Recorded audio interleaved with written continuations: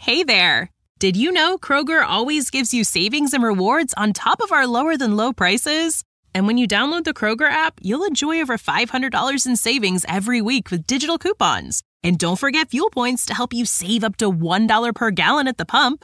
Want to save even more? With a Boost membership, you'll get double fuel points and free delivery. So shop and save big at Kroger today.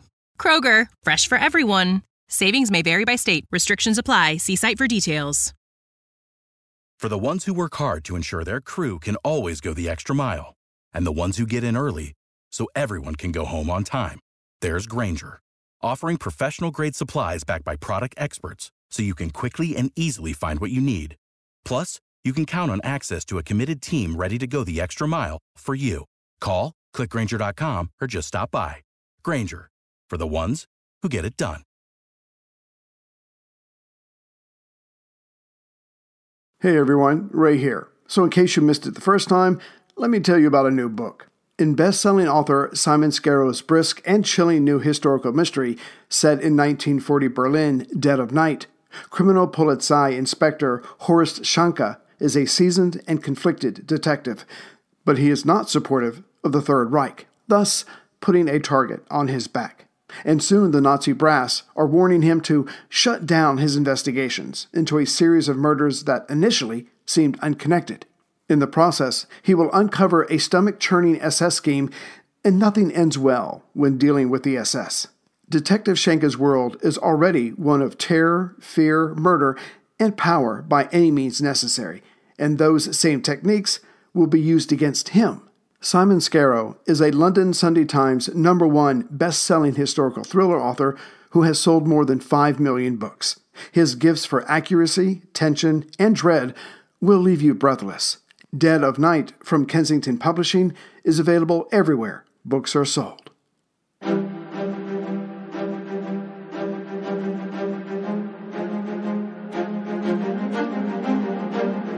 Hello, and thank you for listening to The History of World War II podcast, episode 454, Army Group South is on the march.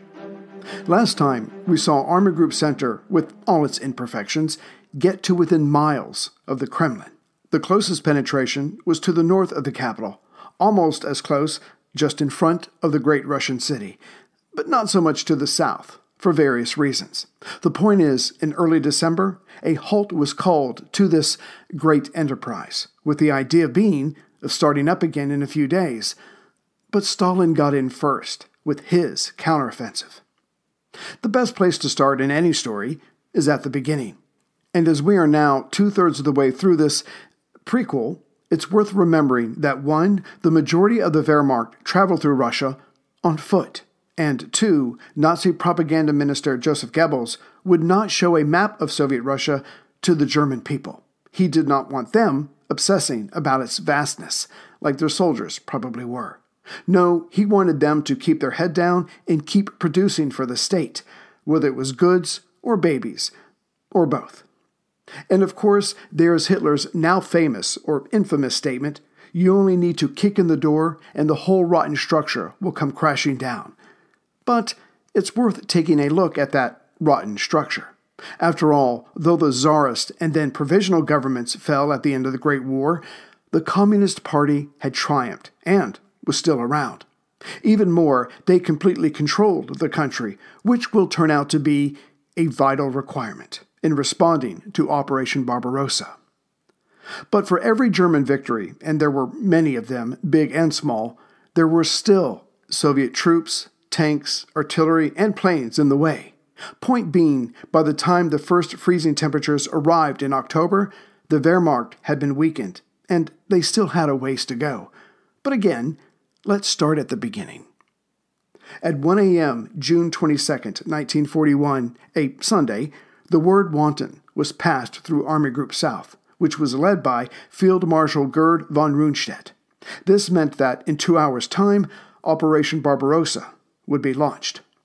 Along Army Group South's 800-mile front, von Rundstedt had the most international mix of Axis troops prepared to move out. Hungarian, Italian, Romanian, and Slovakian units would help von Rundstedt with his assigned goals, namely destroy all enemy troops before them, take the Ukrainian capital of Kiev, capture the Dnieper River crossings, seize the Donetsk Basin, or Donbass, and finally open and keep open the way to the Caucasus oil fields, just east of the Black Sea. It might not have been as glamorous as taking Moscow, but all these objectives were vital to removing Soviet Russia from the map and securing a German victory. But for all this importance, Army Group South only had been given one panzer group. But after taking down France so quickly, Berlin would have had a hard time even picturing anything other than victory. This would work. It would just take time. But even here, the big personalities influenced events. Stalin believed it would be in the South that the Germans would strike the hardest. Thus, it would be given more material, better material, and solid leadership. Before the shooting started, this massive area had been broken into the Kiev Special Military District and the Odessa Military District. But after June 22, 1941, they were incorporated into a larger defensive area. Kiev was now the southwestern front, and Odessa the southern front. Lieutenant General M.P. Kirpanos, the leader of the forces around Kiev, had some of Moscow's best equipment, and equally important, Stalin's support. Odessa is due south of Kiev by some 294 miles, or 473 kilometers, and there Lieutenant General Tuluniev led the southern front. Yet both generals were far less static in their defense than the other fronts. First, they used Stalin's order of no provocative gestures that would upset the Germans. Kirpanos and Tuluniev interpreted this by working with the NKVD border troops. Otherwise, it would have been impossible to spread out their frontline fighters and hide them. But more importantly, when Barbarossa kicked off and Stalin was dazed, at least at first, these men agreed to push back when it was advantageous for them to do so, but when not, to pull back in an organized way. This worked out well for the two fronts, and they quickly put von Rundstedt behind schedule. But any successes would quickly collapse when Stalin issued orders for them to stand fast, or even worse, go on the offensive, when not prepared. And this, combined with Army Group Center eventually sending Army Group South most of their panzers, would see the collapse of Kiev and almost 1 million Soviet soldiers trapped in a massive pocket. Yet as much as Stalin screwed up his southern generals' ability to resist, Hitler would do the same when he reversed course and sent some of South's panzers to Army Group Center for their attack on Moscow, which, as we saw, did not pan out. And much like what had happened around the capital, the Stavka was somehow able to fill the massive hole left by the trapped men at Kiev, which delayed Army Group South enough for winter to arrive. Then, it was a different kind of war. Although the war on the Eastern Front would eventually become personal to the point that Hitler could see little else, it's worth remembering that Hitler invaded Russia for two special reasons. First, he wanted the space, resources, and slave labor that European Russia could give to the Third Reich. He had stated all of this in Mein Kampf, written when he was in prison after the failed Beer Hall Putsch. Second, as London had refused to meet him halfway by giving him free rein in Europe, while the British were able to keep their empire, Hitler wanted the UK's last possible ally removed from the war, and the United States was simply too far away. Besides, Hitler had never thought much of the Slavic race, and he considered it a favor to the world. So war it was to be, total war. But what really pushed this decision to attack to become reality was simply Hitler was talked back to, and he really did not like that. And who had been the offender? Soviet Foreign Minister Molotov, back in mid-November 1940. For a few years now, Russia had been supplying Germany with oil, manganese ore, and other items in exchange for finished goods from the steelmaker Krupp of Essen, like locomotives, diesel engines, machine tools, and tanks. Yet after the August 1939 Molotov-Ribbentrop Agreement, it was clear to both sides that they would soon be at each other's throats. And if that was the case, then much of what Stalin was sending to Berlin, oil, wheat, and other resources, needed to stay home in order to build up Russia's defenses. Hence, going back to the mid-November 1940 visit of Molotov to Berlin, by the time the two-day talks were over, Hitler was incensed and at that moment moved up his attack on Russia. No one spoke to Der Fuhrer like that, ever. It was getting personal from the outset. Which may partially explain why Hitler did not invite his Axis partners, Italy and Japan, into the planning stage of Barbarossa. No, instead, he would rely on his smaller partners in Eastern Europe, like Slovakia. It deeply appreciated being separated from the Czechs, and in return, they would be the first ones to sign up for this coming battle. As for Romania, they had for a long time depended on France as a protector, but it was gone now, and as Romania feared Soviet territorial ambitions, they too were in the German camp. And lastly, Hungary would contribute a small force of men to be able to say, yes, we helped. Having said all this, Soviet Russia was still a massive country and would not go down easily or quickly. But the outcomes so far of the Blitzkrieg was that any enemy that was not ready to fully fight on day one would not have the time to eventually get their act together. And though some of Hitler's officers were hesitant to take on Russia, Hitler's victory so far silenced open criticism. Besides, when Army Group South's victories started bringing into Germany the Ukraine's agriculture and industrial might, the world leader would once again be vindicated. And yet, for all of Stalin's supposed hard work, ruthlessness, and paranoia, his country was actually relatively weak on June 22, 1941, when the Axis forces came raging over the border. First, his purges of the mid-1930s hurt him the most on the battlefield. Those men who had led from the front or were used to dealing with large formations of men were now dead. At least 700,000 men were now dead. And much of the reason for this came from a trusted report that had previously told Stalin a certain percentage of officers were disloyal. To which Stalin, thinking logically, replied, well, if a certain percentage is disloyal, then we need to have that many removed. Sadly, it now seems that the report was anticipating what Stalin would want to hear, and so told him so. But the purges would come full circle that summer and fall of 1941. Next, any European ally Stalin might have had were no longer picking up the phone. They had already either been conquered or were too afraid of upsetting Berlin. On the positive side, Soviet paramilitary units had been training millions of men to work radios, drive cars, ride horses, fly a plane, and how to be a sniper. And the number of Soviet men in uniform when the Germans attacked was around 5 million. But again, they were new to this, and so were their officers.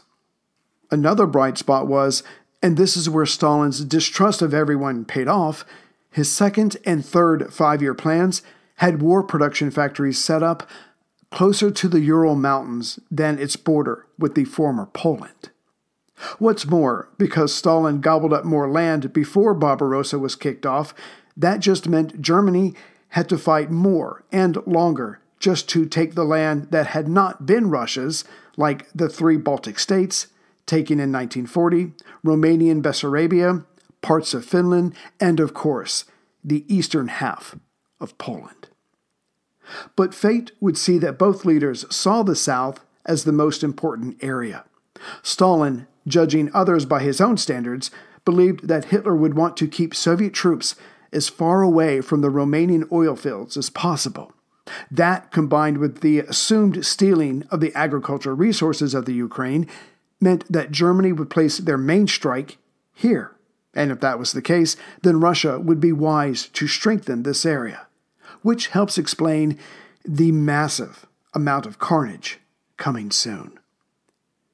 When 65-year-old Field Marshal Gerd von Rundstedt's 797,000 men in occupied Poland and his 175,000 soldiers in Romania set out, the Field Marshal was full of hope and confidence.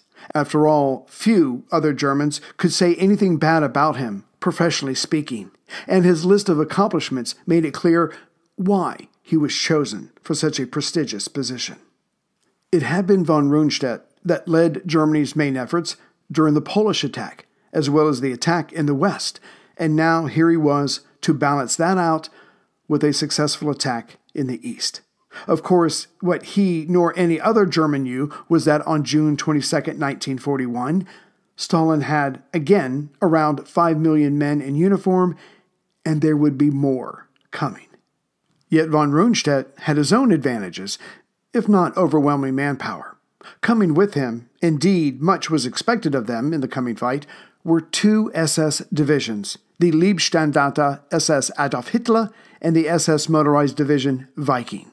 As these units had come from Hitler's personal bodyguard, these men were the physical specimens that embodied, no pun intended, Hitler's supermen. Besides, being the most loyal to the leader, they got the best of everything, in terms of, well, everything. On the flip side, the air arm of Army Group South could and should have been stronger, if not for the less than victorious outings against the British and other pilots during the Battle of Britain. Luftflotte 4, joining von Rundstedt, was told to keep a strong presence over the Romanian oil fields, or the panzers would have no legs. Still, all concerned thought that victory was just over there, somewhere out there on the Russian steppe, as Army Group South was told the same as the other 2 groups. For now, simply destroy all enemy soldiers before you, or trap them. And though much has been made, rightly so, of the weak logistics for Barbarossa, Hitler expected his men to live off the land, much as Napoleon's men had. But that would be canceled out by Stalin's scorched earth policy. The Pact of Steel, signed by Germany and Italy just months before World War II broke out, sounds unbreakable, but there were cracks even before Russia was invaded. First, Hitler did not let Mussolini in on the planning of Barbarossa. Still, the bombastic Il Duce created the Italian Expedition Corps in Russia, or CSIR. The CSIR was made up of about 62,000 men, but Italy, unfortunately, brought their military methodology with them. Namely, their officers rarely saw or spoke to their men, and the Italians brought no vehicles with them. The Germans were none too happy about this, but that was nothing compared to how the Italians felt. After all, if all went well, that means they would have to walk to the Crimea. Sadly, almost 9,000 of these men would never see Italy again. And finally, the day came, June 22, 1941. In the early morning hours, von Rundstedt's almost 1 million soldiers, broken into 1 panzer group and 5 armies, with tens of thousands of vehicles, horses, tanks, guns, and planes, moved out. But theirs was only a part of the overall 3 million men, 600,000 vehicles, 750,000 horses, 3,580 tanks, 7,184 guns, and 1,830 airplanes. At 3 a.m., 15 minutes before Barbarossa started, the last train out of the USSR side of the former Poland crossed the San River at Przemysl, 140 miles or 225 kilometers to the southeast of Warsaw.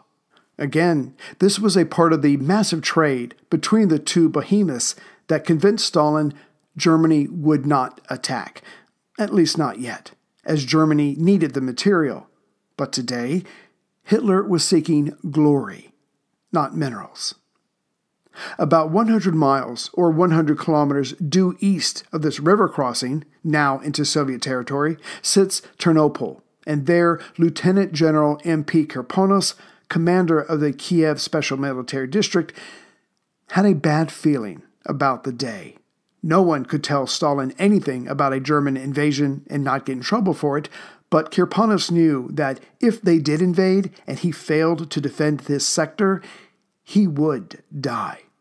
Nuts to that, so after the train crossed the river, he ordered units to move forward, as there was still darkness to hide their movement. One such unit was the 37th Rifle Corps that was, on paper, in training, which is probably why he also added the NKVD border troops to move with them. And it's a good thing that he did, because at 3:15 a.m., men of the reconnaissance unit, the German 101st Light Infantry Division, along with commandos, rushed the Shemshel Bridge to secure it.